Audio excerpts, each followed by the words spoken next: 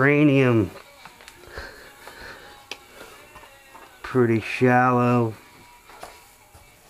for the street cruising, probably light trails. We're gonna try it out. Also, this tool here is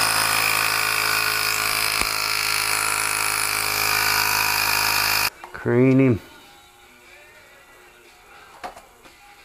flimsy tire, but it'll do the job. 2.1, this one is 2.1. Got the Alex rim on there too. That's going on there.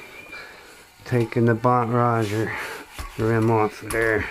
Putting the disc on, waiting for a 203 millimeter. And I'm going to use this caliper here. Hydraulic cable actuated caliper. I didn't realize this is for a street bike, and I guess they're different. So I'm making a bracket for it. Pretty cool though.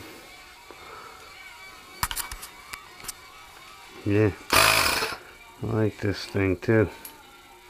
Does the job. It'll do car tires supposedly 150 psi, but that battery, you know, if you got to top off a tire or whatnot, I always check my tires. Make sure they're different days. You might need different pressure. If you're going into sand, rocks, street, you're going to need different pressure. So, it's a good idea to have something.